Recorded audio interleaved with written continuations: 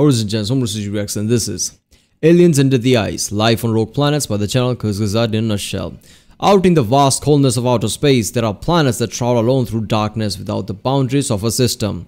Here's how this can happen and why those frozen deserts might secretly harbor alien life. But yeah, I think one of his latest video, I guess in this year, kinda we saw how a planet, when it's kicked out of the solar system, how that happened. That's kind of similar to this, right? So basically all the life inside the ocean with chemosynthesis would basically survive, by not photosynthesis, obviously there is no sun, but chemosynthesis. So that is the one way to survive. I guess, when first of all people looking for life outside, they were seeing this Goldilocks zone, right?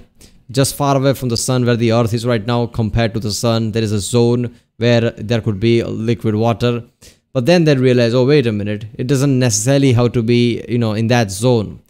Moons of the gas giants could also harbor life because of the tidal forces from all these gas giants probably stretches and compresses these moons, and if there is any frozen water there, it could heat it up and make it liquid water, like how it's on Europa, right? First people saw all these cracks and things on Europa. That made them realize, wait a minute, there must be liquid water inside. That's why the tidal forces basically creates these cracks on top of the ice, and then water comes up and gets frozen again. That's why there are all these lines there. So there could be something, that is something that people realize that, wait a minute, Goldilocks zone can also stretch out like that. So it's not hard to imagine that, in the rogue planets, basically, there through chemosynthesis, because core would be still hot. Through chemosynthesis, there could still be life inside the oceans, basically. So yeah, let's watch it. Remember, if you like my next one, like, subscribe, check out the links and there's a link in the description. Check out the cast for place, link cards, and yeah, let's watch it. Rogue planets are planets that travel through the universe alone. They inhabit the dark and vast space between the stars. Drifting alone through eternal darkness, no light warms their surfaces and they're exposed to the freezing cold of outer space. They know no seasons, no days, and no nights which could give away the passing of time. And yet, rogue planets might carry alien life to all corners of the galaxy. How would that work? And how does a planet become a rogue anyway? Oh god. Imagine a star just basically, pass through our solar system and flings all these planets outwards. There are several very different things that get called rogue planets. For example, sub-brown dwarfs, gas giants that form from collapsing gas clouds and are the boring little brothers of brown dwarfs. They're a sort of failed star, and we'll now stop talking about them. A far more interesting sort of rogue are terrestrial planets similar to Earth that got kicked out of their planetary system. Young star systems are dangerous places where protoplanets are battling for the available mass, guzzling up as much material as possible. In this fight for dominance, they collide with each other or get dangerously close to each other's orbits. If a very massive planet moves its orbit closer to the star, it can kick smaller planets out of the system.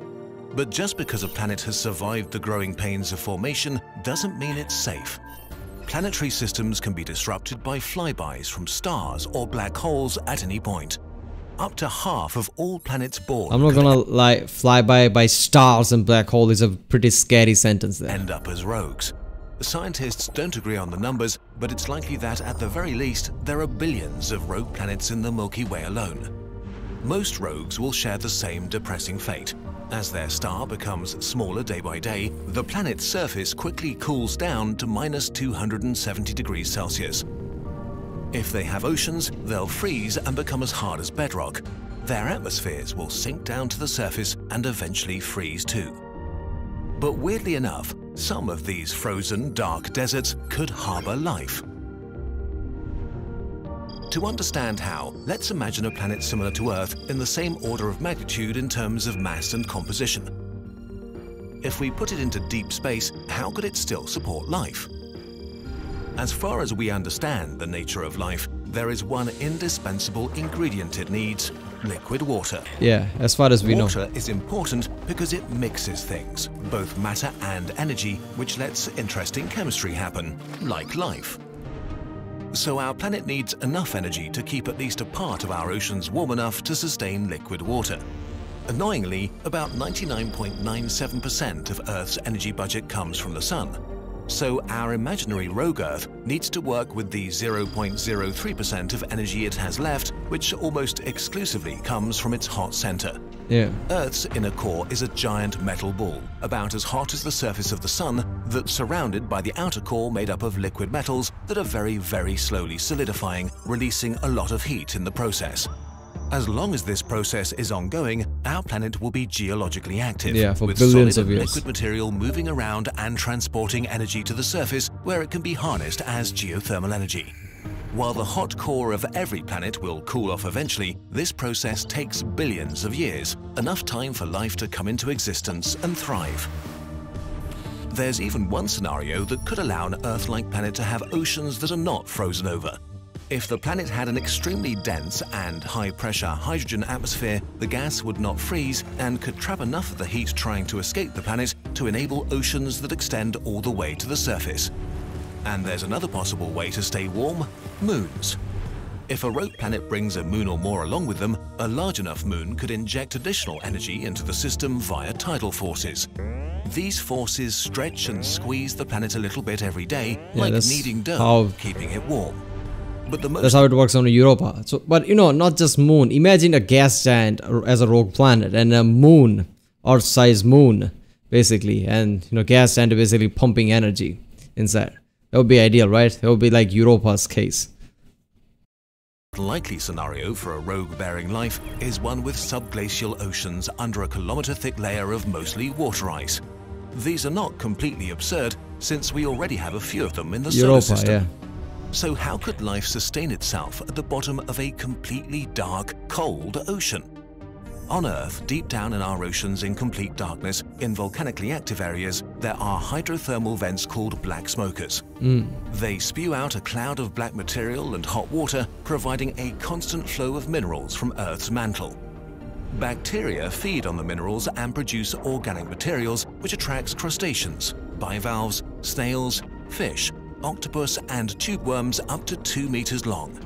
Not only are hydrothermal vents home to an incredibly diverse group of living beings, but also a contender for the place where life could have begun on Earth billions of years ago. Yeah. In the dark ocean of a rogue planet, similar vents or volcanic activity could be the starting point and basis for complex ecosystems we can only imagine right now. One upside an ecosystem in a rogue planet ocean has is that the environment is extremely stable. The thick ice sheet protects it from all sorts of extinction events, and as long as the energy from the core keeps on coming, things stay pretty much the same.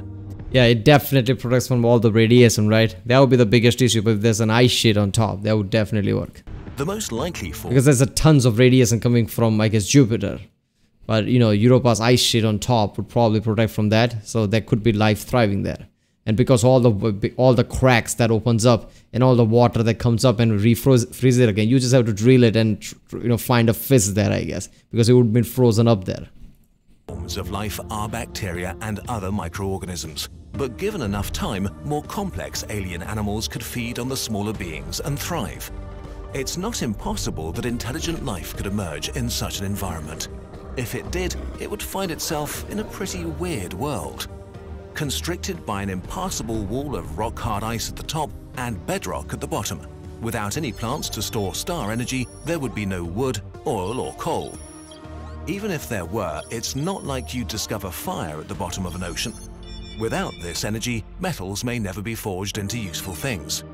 I guess intelligence would come to a point and then stop, because you need certain things to, I guess, experiment and, advance your civilization to become that level of intelligent. Our intelligent alien friends might never break through the ice. They might never realize that there is such a thing as outside and assume that their small world is all there is. Millions of generations might live and die in these dark oceans, ignorant of the unbelievably big universe above the ice, until the core of their planet cools off and all life vanishes. Damn, as the that's oceans grim. completely freeze, the remnants of cultures and ecosystems will be trapped in an icy grave forever. If you think about it, it might be better not to be aware of all that. But the concept is disturbing and exciting. The universe might be teeming with life. Yeah, but what if that rogue planet gets, caught, catch by some kind of a star or something? Then there's a, I guess, rosy future. On planets that are basically impossible to leave. Worlds like this could frequently pass the solar system without us even knowing. Maybe one day, in the far future, humans will set foot on one of these frozen worlds and try to say hello. Okay, so we love gloomy future scenarios. Yeah, if they try to say hello like that with cutting a hole, yeah, that would be problematic with all the radiation. But let's go back to the present for a different kind of surprise. Many of you want to know how we make our videos, so we made a video about that. Kurzgesagt teamed up with Skillshare, our favorite online learning community for creators. Yeah, people, go to the original video page link and from there support this channel. Yeah, so rogue planets, basically just like the moons of gas giant, they could have the life as well, right? I mean, ideal thing would be some gas giant is a rogue planet, right? And their moon, Earth-sized moon probably, having, all the ice and water with the tidal forces could have liquid water. That could be, something chemosynthesis basically would, make sure there is life there for a long time. So yeah. Right, well, that was the aliens under the ice, life on rogue planets by the channel Kurzgesagt in a nutshell.